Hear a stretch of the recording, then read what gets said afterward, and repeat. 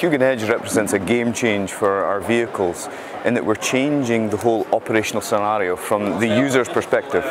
We're trying to make things simpler and giving more ease of access to the users. So one of the big things coming forward is a thing called goal-based mission planning, where the vehicle will now determine the most optimal mission for us. So our new software packages allow the user to select an area to survey, tell the vehicle this is what we need to cover, defining resolution and set requirements of the area to be surveyed. You can define areas that you should not go, exclusion zones, or areas not to surface, perhaps, or ice, or a heavy shipping channel.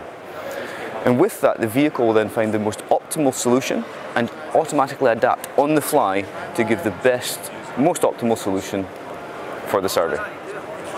What we see in the market is that a lot of our customers have a high turnover on personnel, and with multiple vehicles in the market, it's quite difficult to have a constant training program and making sure that the users are very experienced and able to do the high-level mission planning. By having this new goal-based mission planning, we're taking a lot of the onus away from the operator, we're making it simpler, we're almost removing the human dependency from the project.